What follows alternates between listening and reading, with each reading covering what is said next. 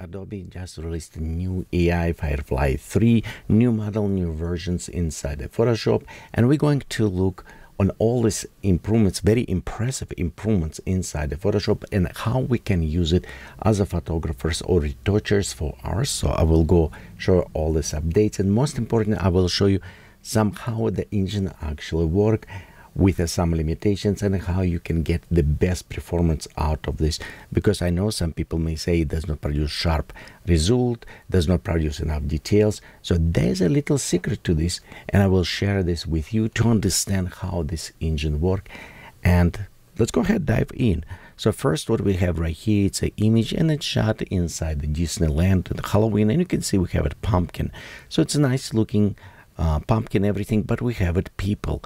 And you know, like any other areas where we have a lot of people, some parks are like when actually less people, but it is fun. And so what I want to do, I want to remove these some people up front of the pumpkin. Well, it's kind of easy in one case to do. You just go ahead and select option right here. We'll just go select the persons.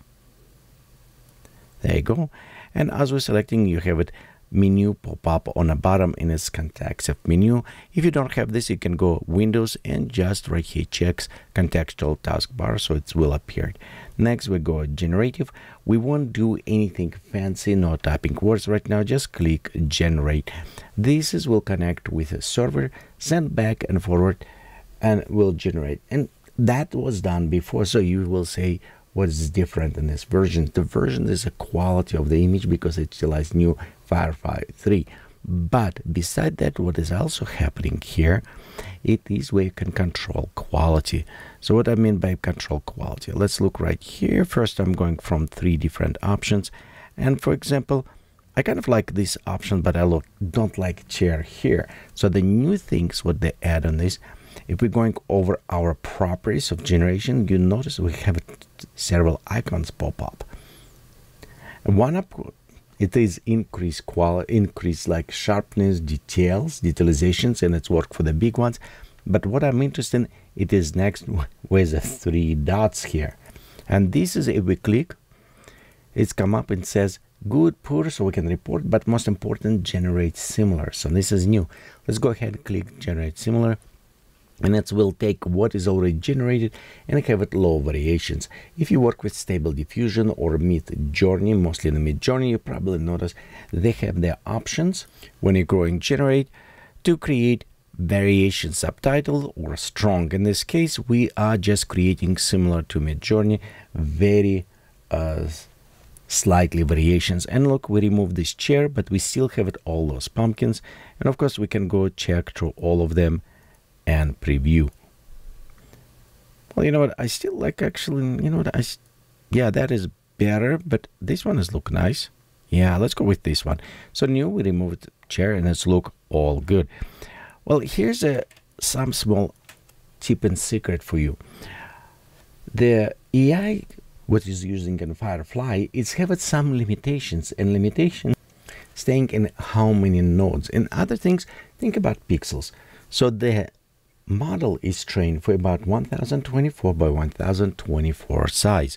So if we take on the square and we'll just create, this is about model, well, about this size 1024, like right here. It's not, sorry, it can be square, it can be long this way, or can select others. So it's kind of try to generate in this rectangulars, and we have it about 1,048,000 like 576 pixels, I think, there somewhere around there. And don't think about them pixels, think about them as nodes which kind of work with AI. So this is how many reference points or nodes can work, and it's limited. So if we have it bigger than that, what's happening, it's actually still generating in smaller, but after it is upscale. Well, let me show you what I mean by this. Even we say we can collect all these points, but I'm going to select, for example, I will select these guys here. Let's go just select here, and it should be okay if we generate this way. But what if I go and I also add, and I'll select one here,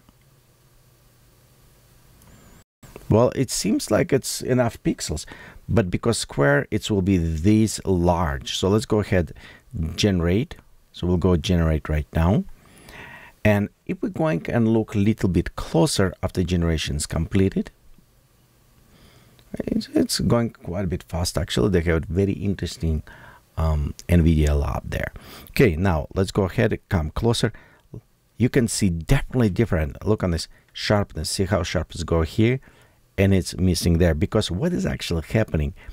It is I select top and bottom, and it's actually select all of this territory like this. You see 2000, 4000 pixels, yes, and it's try create there. And after it's upscale and it's lose sharpness because it is too large area, cannot process. It's like create the small image and after upscale to here. So instead what you want to do, if you have it all of this, you need to separate them and try to build with small things. For example, let's go just example right here. We just only take these guys, okay, right there where I want to remove them.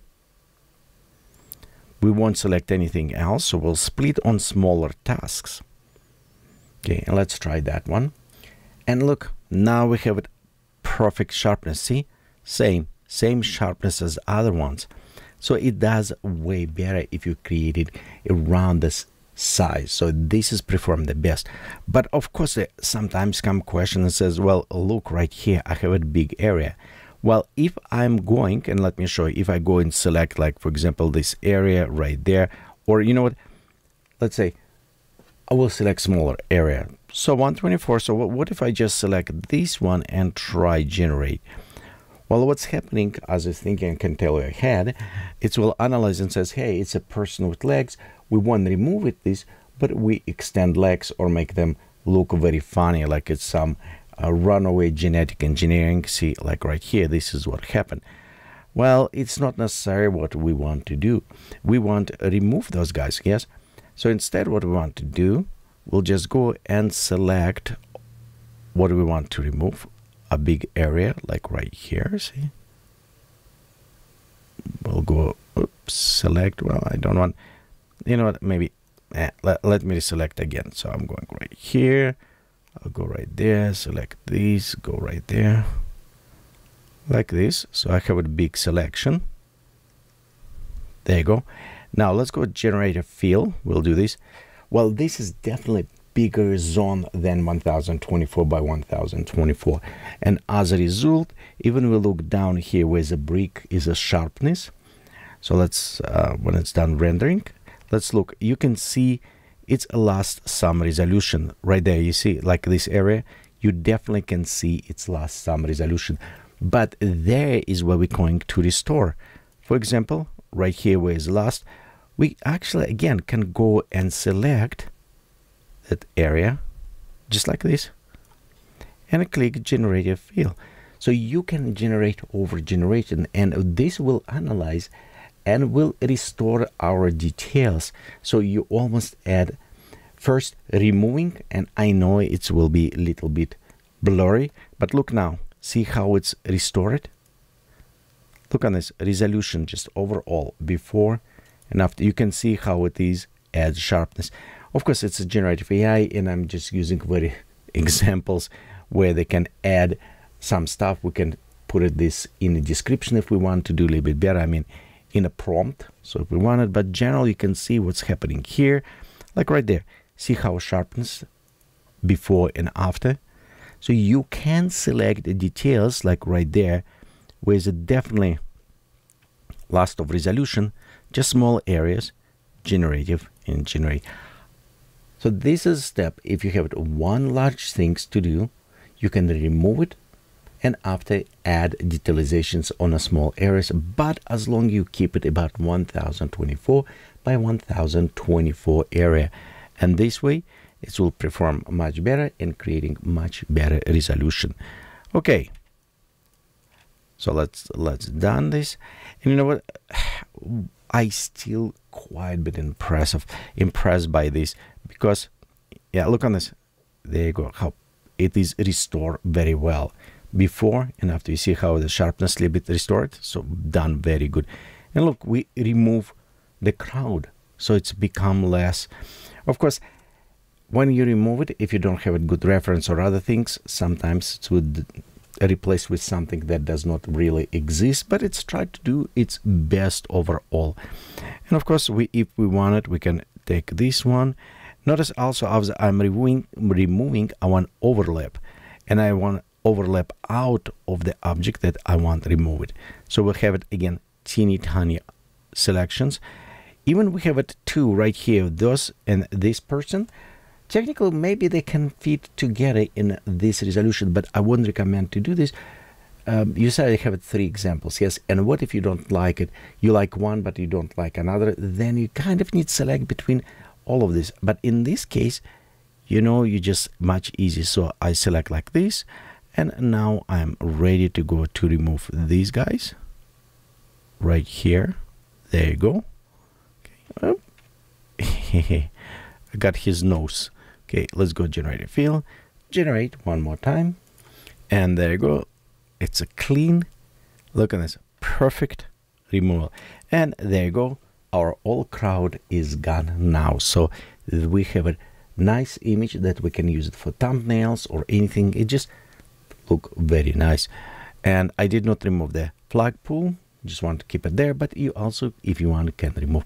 So this is kind of all new things. The majority what they updated, it just increased sharpness, which I don't like it. It's create kind of artifacts, but I do like create similarity. So if you like in the way it's going, you can have it in have this subtle changes as well.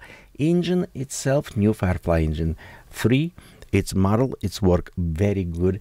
And you know the best way, just let me show you. So right here we have an image, and if you remember before, you kind of needed select area. So in previous versions you need to select, and after it's generative will come up. So now you don't have it. If you just have it empty, you have a generative image. If we click on this generative image, you come up with a prompt. You also have it some example inspirational of the prompts, and we can use them. It's just simple, just click, and right here you can see appear those inspirational prompt. You also have it other used of reference images, which wasn't before, and also other ways how we can use the reference images, but you can use them as well. You can have it also different type art or photos. So we'll go with photorealistic example, and we can also use a different type effects. If you can preview all of these effects, for example, which way you want to go. Like for example, if we don't want divine or something, so we can uncheck, but let's just keep it so you can have it all the stylizations. And if you're familiar with stable diffusions or other Midjourney, mostly in stable diffusions, you probably know this with the, like preloading different type of the models, adjustments or filters or reference. So it's kind of like that in there. Okay, so let's go ahead, we're done, and we'll just click generate. It should be a little bit different because I select photo, not illustrations, and I select my images, but we just reuse same prompt. And again, it's take a time. And look on this quality, it is stunning. I mean, literally, it is stunning, stunning quality. This is original image size, 1024 by 1024, and it's not even compare with Model 1, because Model 1 was like kids drawing. This is look very photorealistic, very nice, and we can use this freely in our commercials work. Well, let's look what else we can do by images. Right here is an image of very handsome guy. It's me. And we can also select reference by images. It's probably best way to show here. So let's go ahead, select, and I'm going to like select around the jacket. You want just a little bit off, so you don't want to go inside. Right there. We'll click on generative fill, and notice now we have this icon. An icon says reference image. So it's meaning we can click and preload image that we want to use. So in my case, I'm going to use leather jacket here, and we'll go click generate. So it's just yellow leather jacket. It's like right there that I generated inside the Midjourney just to test around. And there you go. You can see it is replaced it to use the reference image, and using this leather jacket, replace it. So kind of fun, easy, and way to do. And of course, we're gonna can replace with golden, with any other ones. You don't necessarily need just replace this. This is, again, it's replacing by reference, because if you remember it, so right here is my image that I was using. So this is all what I did. I just gone there, select image as my jacket here, and there you go. By reference, you can see the similarity as putting in. You know what? Let me actually open in this window so we can preview. And right here you can see this jacket, and this is my reference jacket. Same buttons, zippers. So they did a really good job as a reference. Well, you know, if you want to try new clothes or some sci-fi, you can put it and see how they look, and it's applied to them real good. You don't necessarily need just use it clothing for this. So let's try different. So right here I have it myself, and I'm just going over my face. Notice on the positioning on the head, so I'm looking just slightly like turn to the camera. And what we're going to do, we're going to use it this guy, just using Ewok, you know, as a reference, and have it fun with my face. So same things, generate fill, and as we're going right there, you can see icon, reference image. Okay, and where's my right there? Let's go click generate as we're preloading, and you can see on top we have it our, on the side we have it our reference image here. Also, you can preview in your properties, and there you go. 5, 4, 3, 2, 1. There you go. Now I replace it face. Of course, you can use a different photos, but it is using Ewok with the positioning with position of the head. So it was 3/4. It will rotate to 3/4. So it's have a very good reference this, and you can have it a lot of fun with this. Right there, you can see how it's going. Right there, see. Same positions on a head. Of course, some eyes and other ones a little bit lower. It's because based on the face, but it is, there you go, turning myself to Ewok. Okay, that is a work by reference. Let's see other options.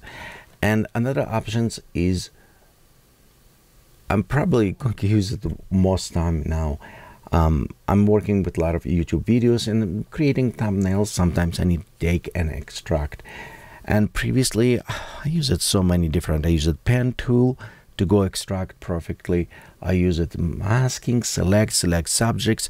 Now it's actually even here pre-built, so easy to do. Like for example, we can click remove background, just one click, done. I mean, it's magically. And look what cool other things options appear here. Okay, it's called generate background now, or import background. So we can import different background and obviously to put it in, but let's go try to generate. This is new. I open, and let's go have snow mountains, DOF, depth of field, yes. Maybe what else will have it? Snowstorm. No, I think that should work for now. So let's go ahead, click generate, and now it will generate backgrounds.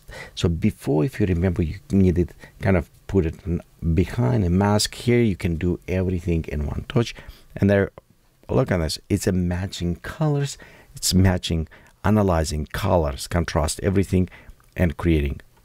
Well, look at it. This is look like it was actually taking photo right there at that place. This is how well it does. And of course I put a DOF because I want it for the portraits, but you can add sharpness in everything. But here's a one teeny tiny problem. So remember what I says, 1024, you have your limitations, and working with the background, it could be constraining. So you could use it inside the Photoshop. They have a very nice image upscaler with the new versions. Or you also can use it Geekapixels, or personally I use it because I think Geekapixels prefer better quality, and I'll drop link down below for you if you want to check, and also check my other videos where I did compare them side per side, why I think Geekapixels perform better than Photoshop and upscaling. But again, you can render 1024 by 1024 or some around this, size, you know, because if you want to have it 16 by 9, you maybe want to a little bit wider, but you can render a great image, going upscale them, or even, you know, you don't necessarily need to buy there, because afterwards you can go even here, have an image upscale, and maybe going with just doubling size. But be sure you're resampling, you're going to the preservation details too. It's a little bit better. Still be not, honestly, not up to scale of how the gigapixels can do, but it still be doing okay, but that way. And right there you can see we upscale our image, and then we're ready to use it to replace backdrop where we need it. Okay, let's look back to our image. So this is some of those tools that we can use it. As a retoucher, I can tell you that this option to replace, to remove it, and change details, everything, it saved me hundreds of the hours. And it's meaning, if it saved me hundreds of hours, I can still bill same amount to the client as I done before. Only now I need to spend fraction of the time, so it's meaning I have it more profit for myself with using right tools. I know AI may be scared word for some person, but as a programmer I also understand how it's work, and let me assure that current model of AI, it's not even come closer to have its sentience or consent. It just only simulating and emulating human behaviors in other cases, and it's just another tool. So don't be scared. Try to integrate in your work, and you'll see quite a bit improvements in your work. And I will have additional videos about full workflow with using AI on commercials image, so you can kind of see how it's done, how the retouching will going with this. Okay, well, thank you for watching this video. Hopefully you like it. Share, like, subscribe, and we'll see you next.